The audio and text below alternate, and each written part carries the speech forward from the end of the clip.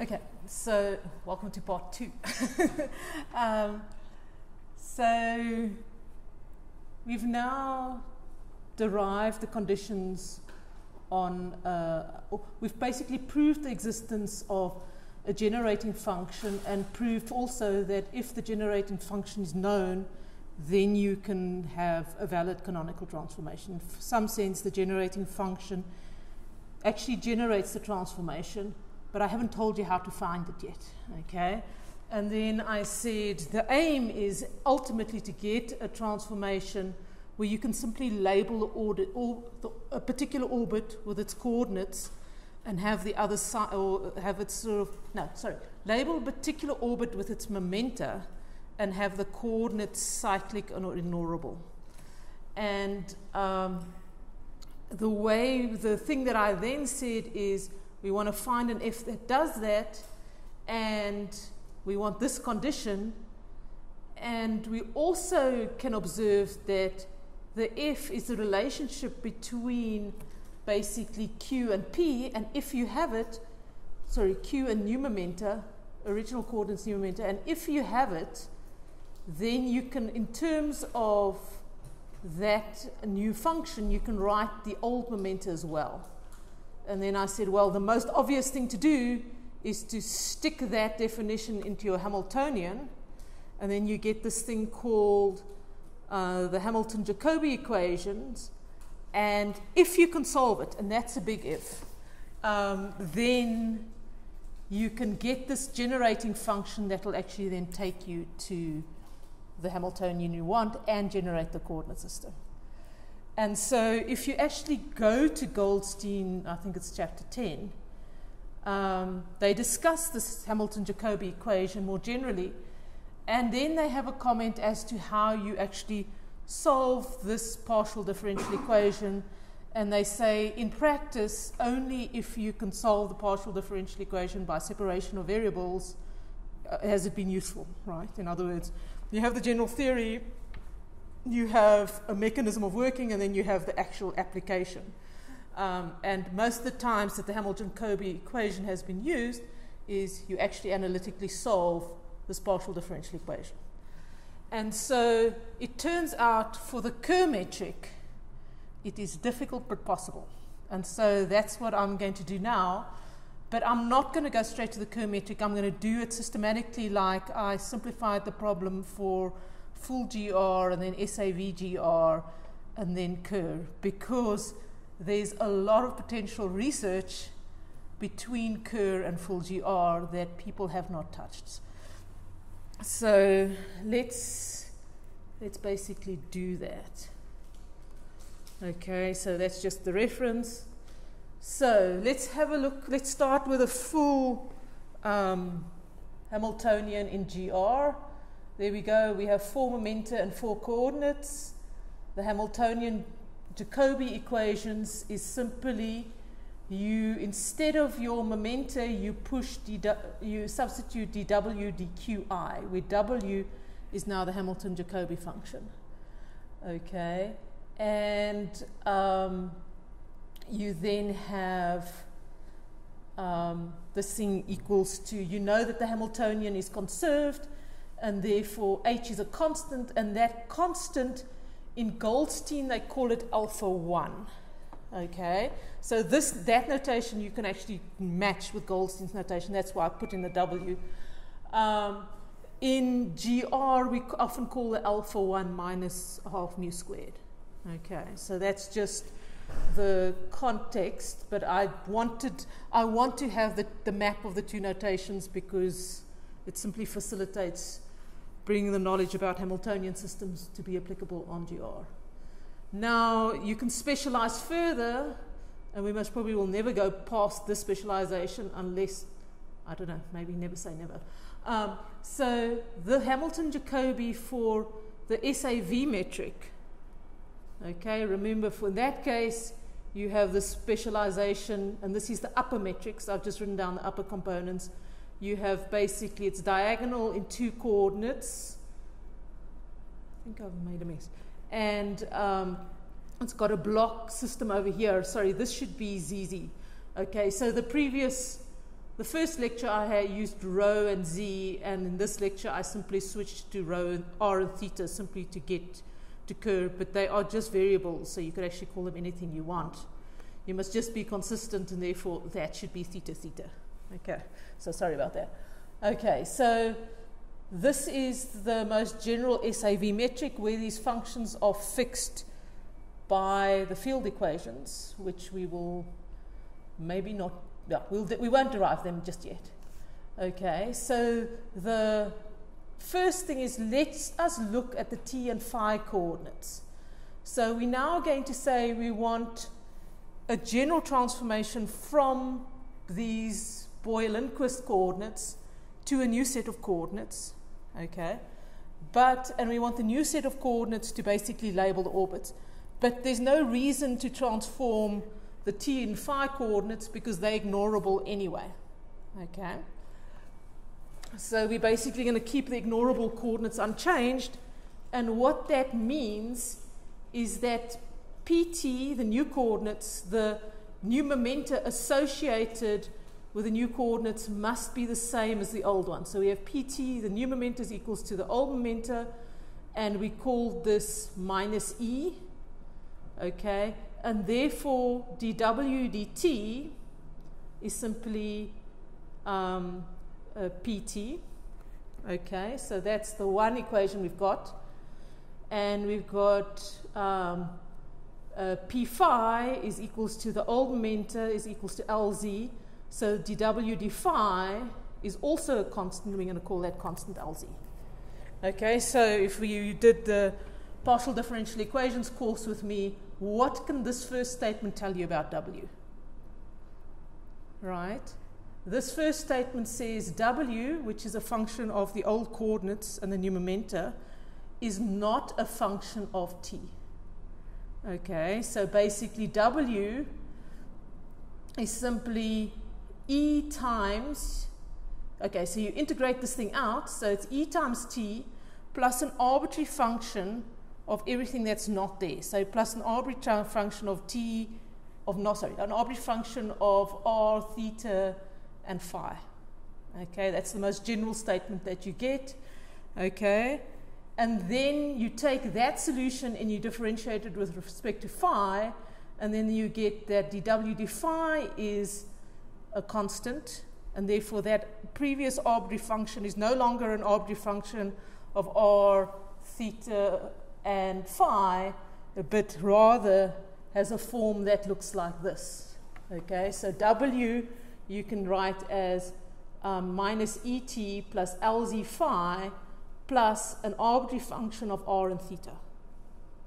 Okay, and you can go on and you can check, verify that dw dt is simply minus e and dw d phi is lz.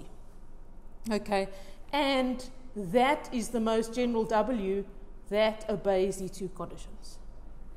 Okay, so far so good. Okay, so we've now got a transformation that keeps t and phi unchanged, and we still have to deal with this guy. Okay, so now let's write out the Hamilton-Jacobi equations. So for the SAV metric, so we're going to have that it is 2 alpha 1. So I basically are going to take this 2 and multiply alpha 1 because I don't want to carry a half with me. And then simply GRR d w, and this is the small w, dr squared, and g theta theta dw d theta squared, and lz squared times g phi phi. So I'm simply replacing the new momenta, that I already know for w. This is simply dw d phi times g phi phi times g phi t dw d dw dt dw d phi. Okay, and there are two things, so that's where the 2 comes in, plus e squared gtt. Okay, so that's our Hamilton-Jacobi equation. And remember, all these g's are functions only of r and theta. Okay, So for the general SAV metric, if you can solve that equation, then you've solved the Hamilton-Jacobi equation, and you at least can say something about the transformation to the coordinates that actually are constant along your orbits, and you can label orbits. And if you make that Poincare map, then you're going to have a closed curve. So you can check numerically that you can solve it. If you can solve it, you can actually get the exact transformation, and you can compute what the curve is like. Okay. To date, I think there are 4 space-times that have actually, this thing has been solved for. 4 SAV space-times that the thing has been solved for. The first one was done by Carter. And then there's a whole bunch of 4 others that you can basically solve using this method. And I've actually listed them in, there's a paper that I'll also put up, where I actually derived them a different way and listed them. Okay. So the Kerr is one of them. And I'm actually going to do that now. Okay. So this, we now want to, one method of getting the constant is solving this equation for W. And so what we basically have here is a nonlinear PDE in 2 independent variables. Okay, and so let's specialize and do it for Kerr, because this is the one where it was solved first. So just a reminder, you have the Kerr black hole, okay, you have the metric that I'm going to write in Boyer-Lindquist coordinates. This is not the coordinates in which it was solved for the first time. Okay, it is a set of coordinates that make it easier to do subsequently. Okay, and it's also a set of coordinates that most of the field actually works in. Okay, and it's also the set of coordinates in which the paper that I did with Marissa was written in. So that's why I'm doing it this way, so that there's a correct connection between what was done there and the tau I'm using. Okay, so the parameters, A is the spin of the black hole, okay, M is the mass of the black hole, they're just constants. I like to keep M in when I do calculations, but when I make it numerically, I just put M equals to 1, okay. If A is equals to 0, you can get the Schwarzschild metric. So for your first try, basically everything I say today will be true. Just put A equals to 0 into any result. Okay, so that will actually help you integrate the things. And so what the Kerr, if you actually write out the Kerr metric, you have these 2 functions that people have just labeled for convenience. Delta is just a function of R, and sigma is a function of R and cos squared theta. Sorry, R squared and cos squared theta. And those 2 play a role. So you can see over here, if you have A equals to 0, you just have R squared minus 2mr. And if you've been working with a Schwarzschild radius, sometimes they have RS, which is a Schwarzschild radius, and that's 2m often. Okay. And so this is the Kerr metric in all its gory and frightening detail. It eventually, once you get to know it, it's not so scary, right? But, right, this is the one in the Boyer-Lindquist coordinates. So what I'm going to do now is, remember, you had to take this metric and you had to work out the inverse to get the upper metric that goes into the Hamiltonian. Okay? And that takes some doing to get the inverse. And then secondly, it takes some more doing to get it nice. So what I'm going to do is I'm going to give you the Hamilton-Jacobi equation where I've made the inverse nice. And I strongly advise you to do it yourself. Actually work out the inverse, do the simplifications and the multiplying out that you can write it in this way, and at least, even if you don't do it directly, prove that the 2 are the same. All right? So convince yourself that it is done. And because you're most probably going to use it again and again if you use it later on, you're quite welcome to write that calculation up and put it in one of the appendixes of your thesis. Okay, so it's useful enough that you can actually keep it, right? So do that. So here is the Hamilton-Jacobi equation. So it's a 2 alpha. Then you have the first couple are easy. So the inverse of sigma over delta here is just 1 over that. So there we go. The coefficient in front of dw d theta squared is just 1 over this. And here is the tricky part. Okay, the inverse of this part, so this bottom part over here, where these things are the inverse metric, you can write like this. Okay, so this is what I actually want you to go about and do, is verify that this thing is actually true. Okay, and so if you look at it carefully, you have LZ minus EA sine theta squared, and you have a squared over there, right? So instead of actually writing the square out, I've taken this thing and I've combined it into 2 complete squares that I subtract from each other. Okay? And I think Carter did this too, right? And so I'm just going to leave it there. So have a look at these things, okay? So at the bottom, and have a look at what the coordinates are involved.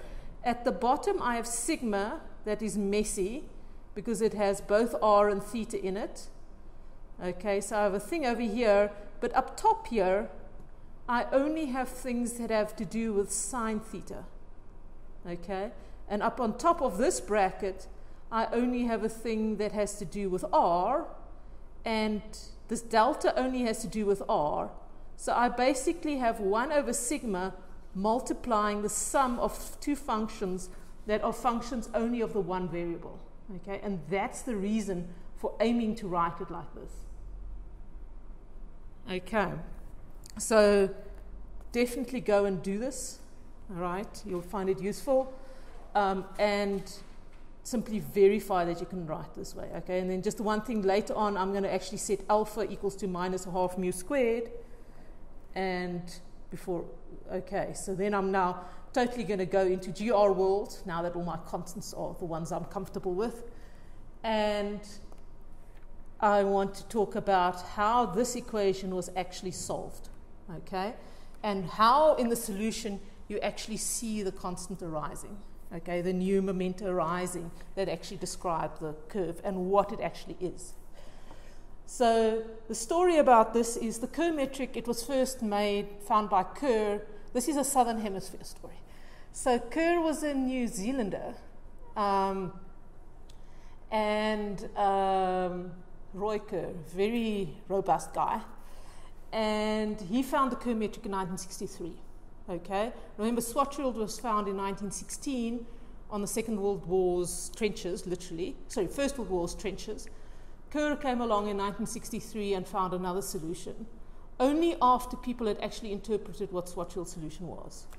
Okay, if you're a physicist, you care about things, but it has units of kilograms squared, meters to the 4 seconds to the minus 2. Okay, the guy who found the constant and integrated those Hamilton-Jacobi equations was a guy called Brandon Carter, also a Southern Hemisphere guy, was an Australian. He went from Australia, did his PhD in Cambridge under a guy, pretty much an unsung hero, both of partial differential equations and geometry and relativity, a guy named Dennis Sciama. Very quiet, very effacing, never liked playing the public, like professorial politics. But he was the mentor to Brandon Carter. He was also the mentor to Stephen Hawking. If you've ever watched the video on Hawking, there's this advisor, like the quiet one, that helped Hawking. It was Dennis Sciama. A whole bunch of other people in our field comes from doing that. He's in the applied math. So in Cambridge, relativity is in the applied math department. Damped is the thing. Anyway, so his advisor was Dennis Sciama. He was very, very good at developing young students. Okay, and Brandon Carter did this thing late in his life. I think he's passed away last year or something. He spent most of his life working in CNRS. It's an institute in France, I think. I saw him at some conferences, very, very nice, very proper, old school, nice guy. Anyway, so what he did is he integrated those equations for Kerr for the first time for separation variables. That bracketing of the way he wrote it that way, that's due to him. You can actually see it in his original paper. And the paper, I actually put up the original paper.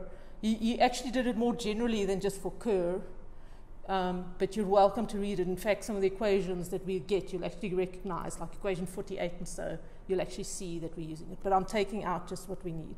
So this is the paper. I've actually put the link for it on the website if you're curious what the historic first paper was like.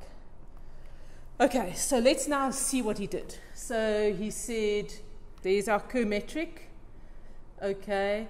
And he worked in this, as I said, he worked in slightly different coordinates. But I'm going to stick to Boyle-Lindquist coordinates because what he did is exactly the same, and you can actually see the things go between each other. So here are Hamilton-Jacobi equations. And the thing is, it's a PDE, nonlinear, first order. Push the solve button. Okay. And you two might be able to push the solve button. Otherwise, we can discuss it after class.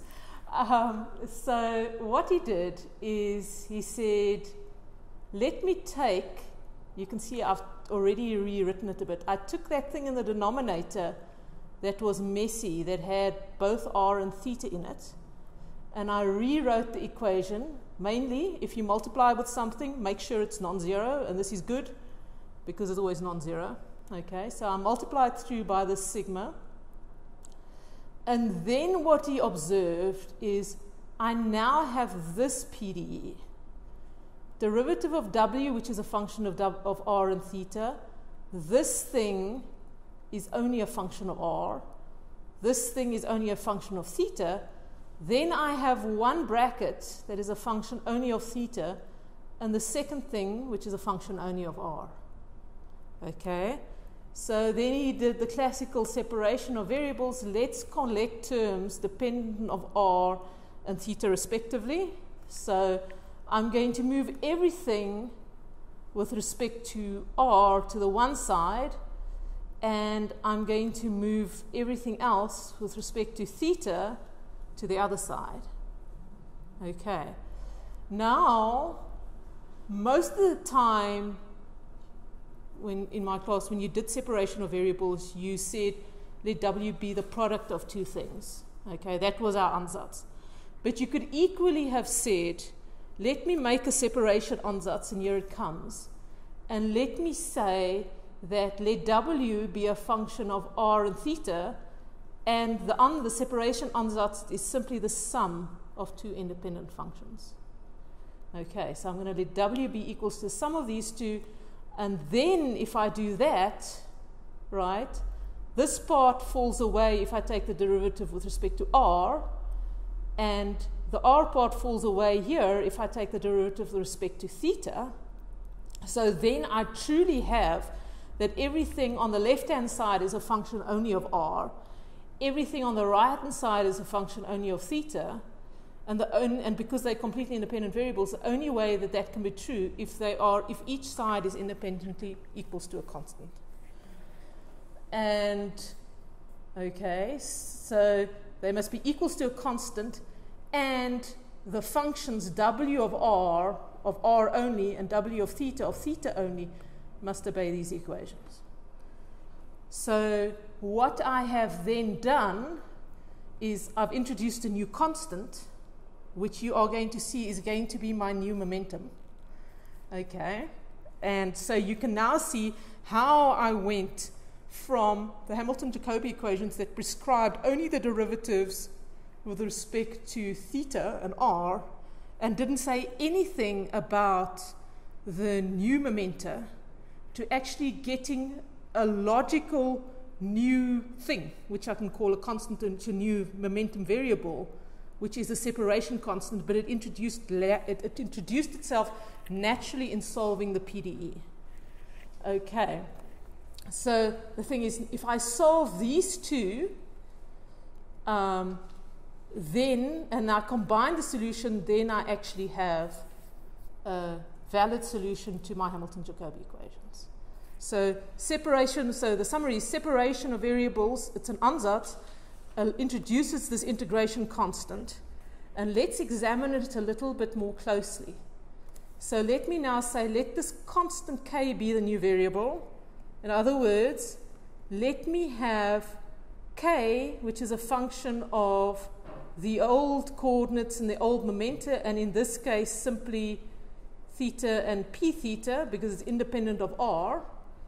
Okay, and I'm going to set it equals to this.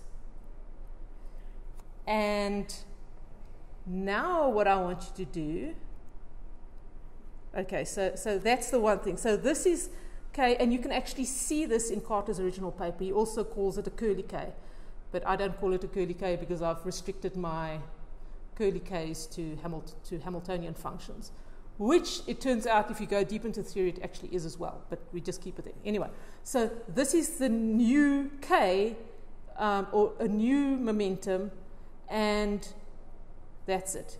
Now, just to be a bit, make connection with other stuff, if you look at the paper that I did with Marissa, or if you look up the Carter constant on Wikipedia, what you're going to get is something like that.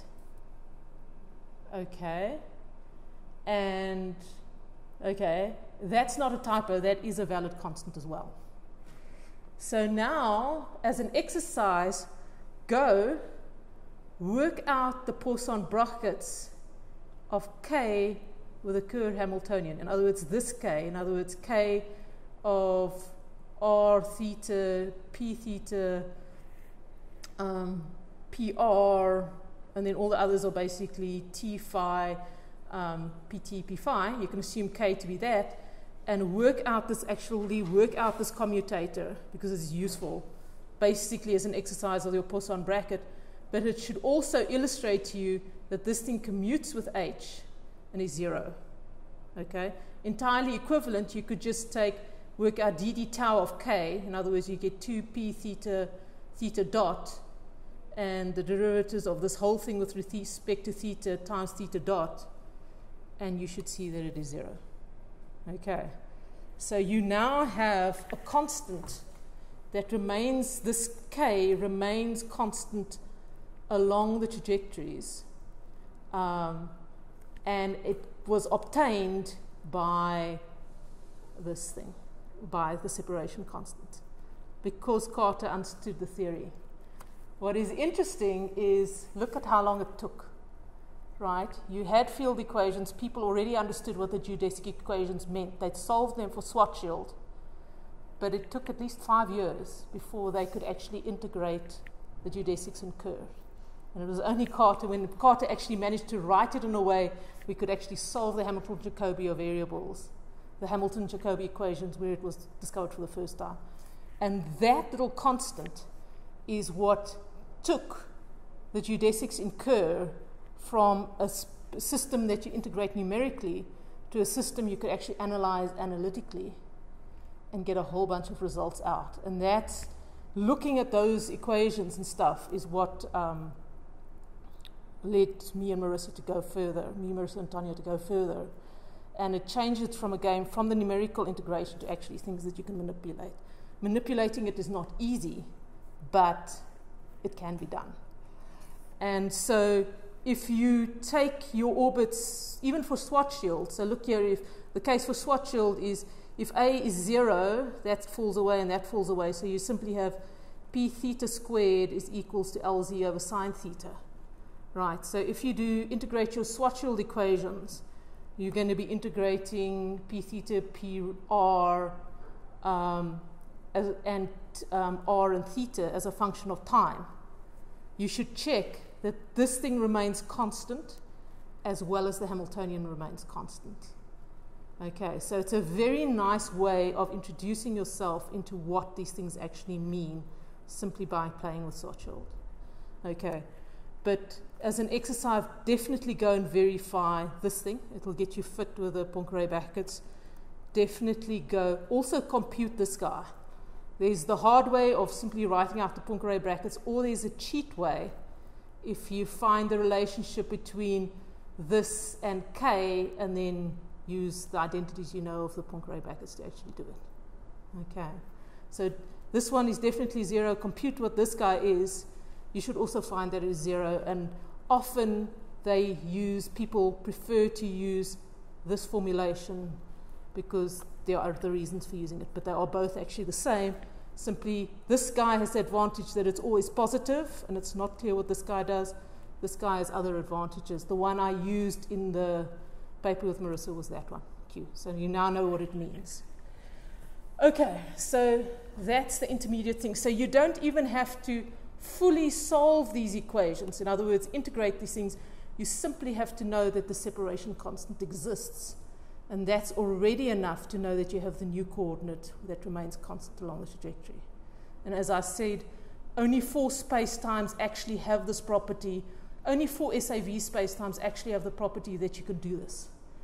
And if you want to read about that, I actually prove it in one of the papers. I can put the link up to. It's not top priority to read right now, but if that is something that interests you, you're welcome. You want a question? I don't know if I missed it somewhere, but what is the difference between the Poincare brackets and the Poincare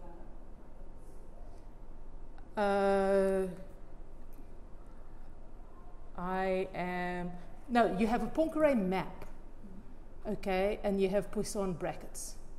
Okay, so the Poisson brackets are these guys that are those cross derivatives with respect to P and G. The Poincare map I'll come to now. It's something that I wanted to actually for you to plot. Okay, the Poincare map. Let me go on, and then it might become clearer. So the Poincare map is actually a physical map of your trajectory at a certain thing in time, and the brackets are just the definition of those cross derivatives that you do. Okay, so let's now just write out. I've got an extra bracket there. Write this thing out a little bit more formally. W is a function of the old coordinates, r, theta, phi, and t, and the new momenta, which I'm going to call E, L, Z, because we chose them to remain unchanged. Maybe minus over there would work better. Mu, which is the Hamiltonian constant, and K, which is the new constant, the separation constant. And you can write it out plus omega r plus, WR of r plus WR of theta, and WR, you can simply solve it from those separation equations we got, is simply the integral over r of the square root, okay? All these things are functions of r, not a pretty integral, but it is possible to do it, and that's effectively what I eventually do in Marissa's. The functions I play with Marissa's stuff, I actually do this integral. There are ways of dealing with it that I'm really good at. That we can, if that stuff interests you, that's definitely a way you can go. Anyway, you can get an analytic answer over here. Not many people work with it, in fact. And you can get an analytic answer for theta. This integral is actually slightly easier to do. Okay? And you can actually then go back and verify that your derivatives work. In other words, the old derivative, the old momenta is just d omega d with respect to the old coordinates, so like r there and theta over here.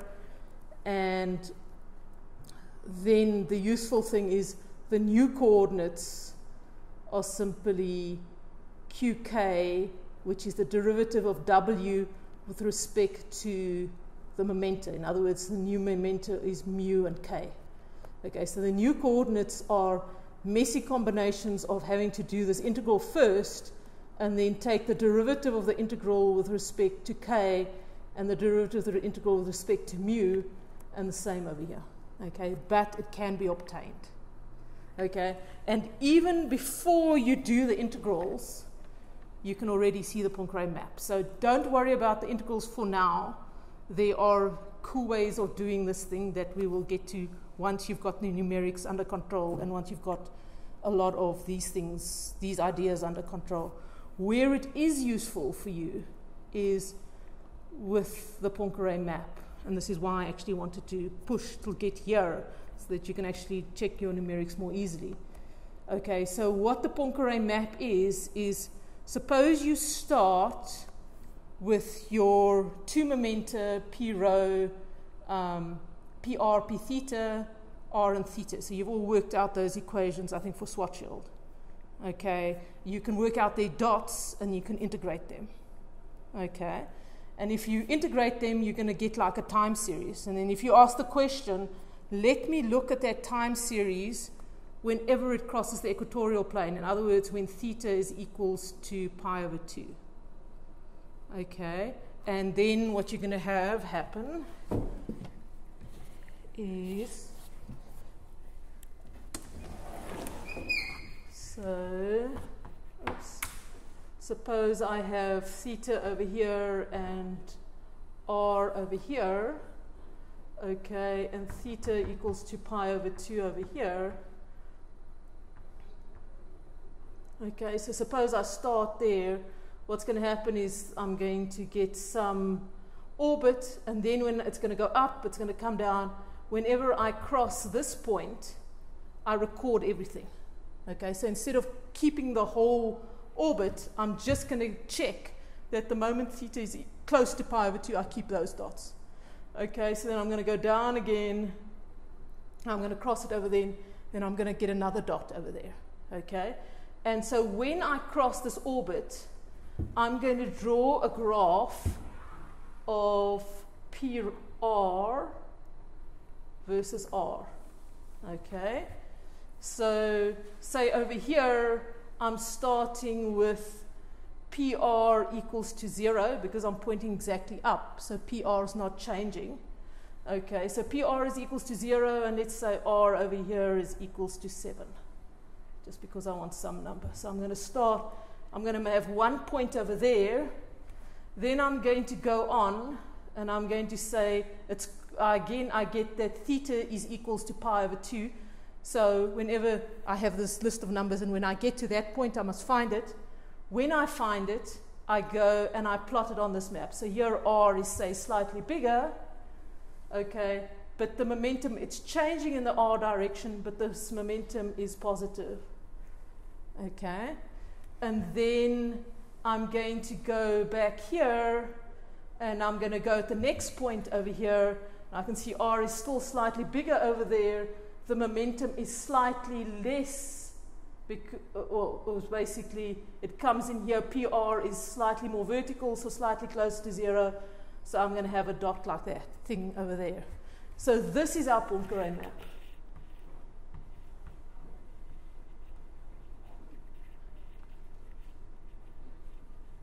Okay, so it's a physical map that you make from your trajectories. And then I can go on, and this orbit is going to do a whole bunch of other things. Sorry, I must.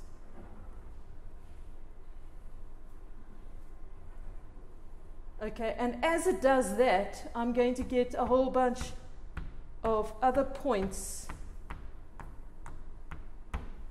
that I always put on this map as I go along.